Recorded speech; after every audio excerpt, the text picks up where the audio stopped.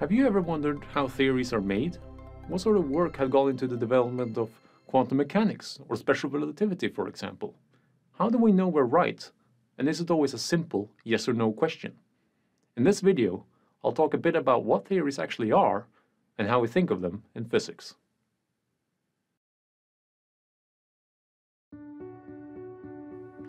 As a PhD student, I am learning above all else how to be a scientist, that is to say, a practitioner of science. Now, science is built on the scientific method, 5 steps that allow us to systematically gain knowledge of the physical world around us. And the steps are that first we make an observation of something we can't explain. Then we create a hypothesis to try and explain it. Then we need to design and conduct experiments to gather relevant data. Then we do analysis on the data such that we can finally test our hypothesis.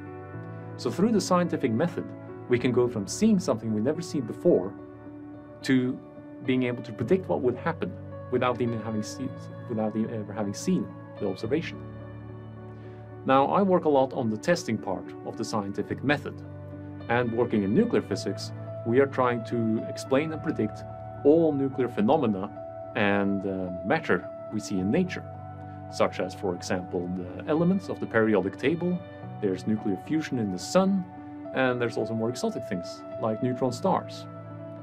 Now, you might think that we've been able to explain most of this already, considering it's already written about in many school books and even a lot on Wikipedia, for example. However, there's still a lot of things we can't explain. The biggest problem is that we don't fully understand how nuclear particles interact with each other. And that is essential for us to be able to predict how systems of those nuclear particles would behave in nature. Of course, this does not mean that we're clueless. We have a lot of well-tested ideas that work very well. Some of them are theories that expand on the standard model of particle physics, which is our most complete understanding of the fundamental building blocks of nature. So, if a theory works here and there and sometimes not, does that mean it's wrong? Should we disregard it? To answer that question, we need to understand the concept of a theory and how we think of them.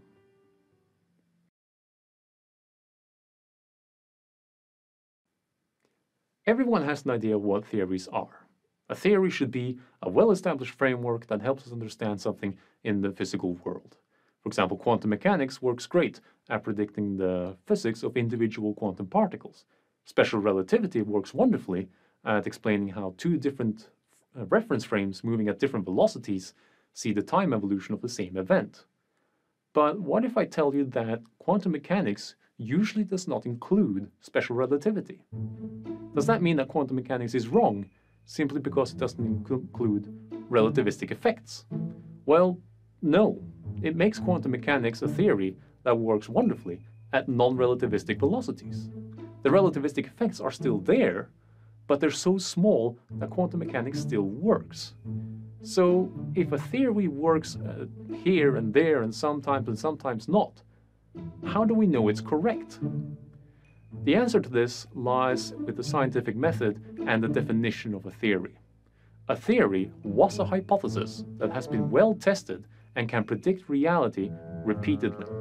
And quantum mechanics does exactly this. It can predict reality, and it has done so well for 100 years. There's no extra demand on a theory that says it should predict everything from quantum particles to galaxies. Such a theory would be called a theory of everything. And there's even doubt as to whether or not it can exist. Another option would be to have a theory of theories, where each sub-theory stuck to the same framework or format, but predicted different things. Regardless of these all-encompassing theories, a theory itself is only supposed to predict what it is intended to predict. But what happens if it doesn't? What if one day quantum mechanics couldn't explain an observation we made of quantum physics? Well, then it's our jobs as scientists to expand and improve our theory, rather than just trying to replace it with a new one. And you can think of this a bit as trying to expand on a building. You don't just immediately put a whole new building on top of it or tear it down and replace it with a new one. What you do instead is that you can, for example, put another floor on it. Now, the new floor, I mean, we don't change anything from the floors below, that still works. We just added another floor to account for something new. However, this raises another question. Can we always just add another floor? Are theories infinitely improvable? Or if they're not, how do we know they aren't? How do we know we simply haven't been clever enough when extending our theory? To answer this, I think we can look at an example.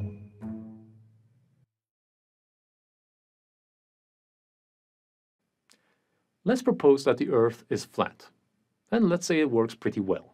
Everything around us, everything we initially see, fits with our hypothesis, and we start to feel confident enough to call it a theory. Then, one day, a PhD student decides to try and explain why the sun sets at different times at different places. For example, here in Gothenburg, the sun can set at 6 o'clock, but it doesn't set for another 7 hours in New York. So first, the student suggests, okay, well, maybe the sun is going as a lamp swaying above this disk, illuminating different places at different times. But the problem with that is that the sun would never go below the horizon. We wouldn't have a sunset. So instead, the student says, okay, well, the sun is going around the disk, such that it's below the disk at nighttime. But then the sun wouldn't set at different times in different places. We'd all see it at the same time. And as the student tried to expand on this theory of a flat Earth, keep coming up with new modifications to try and explain this sunset problem, the student realized this is not going to work out. So the student decided to disregard the theory and try a new hypothesis, a different shape for the Earth. And after a bit of trial and error, the student suggested a huge sphere, where everything locally would look flat, but globally the sunset would be encapsulated beautifully by the theory, hypothesis. And as more and more scientists started using this new idea, and more experimental data came in and fit with the hypothesis, the scientific community started adopting this new theory instead. So in this example, I have a question. Was the original theory wrong? It certainly didn't explain the sunset problem, but that wasn't the original point either. The problem was calling the theory a flat Earth theory, saying that it involved all of Earth. It was only a theory that worked on a smaller scale where we couldn't see the curvature. And not knowing of the curvature, the student was forced to rely on constant theoretical failures, further increasing his disbelief in the theory itself. To put it in the context of my building example, the student was trying to add another floor to a building that could not support it, no matter what shape the floor took.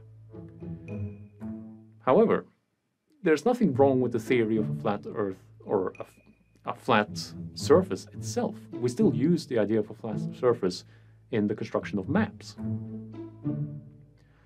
So the student learned that the theory was wrong. And it may have been that the student simply wasn't being clever enough in expanding the theory. But after so many failures, it seemed more promising to attempt a new hypothesis, to invest time in a new hypothesis, rather than keep expanding on an old theory.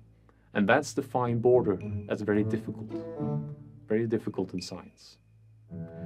And we've certainly seen our fair share of that kind of research in physics. We've had many failures and many failures of theories and many failures of theoretical extensions. So perhaps a more interesting question is, what was our success story? And where are we today?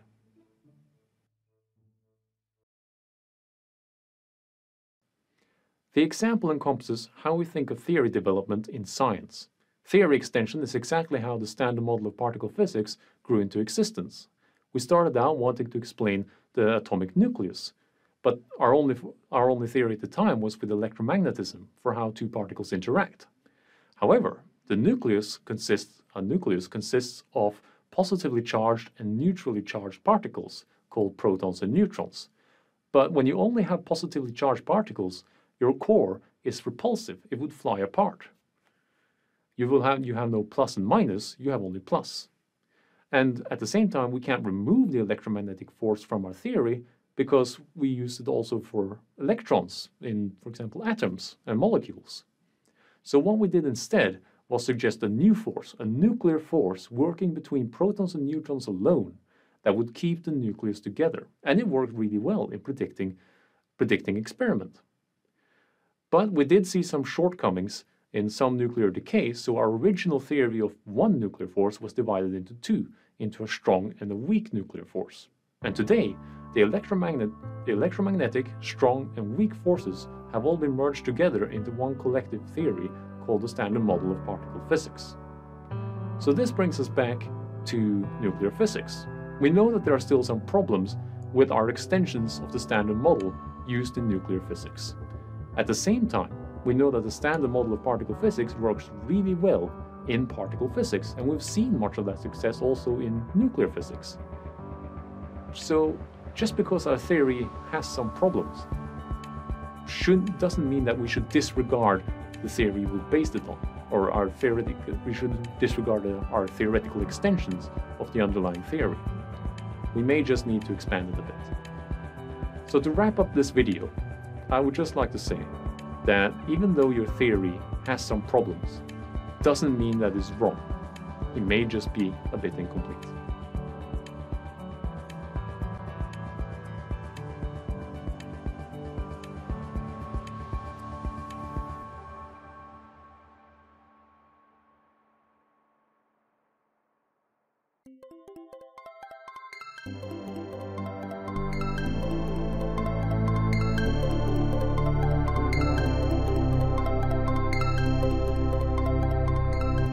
This was a popular science presentation from Chalmers University of Technology in Sweden.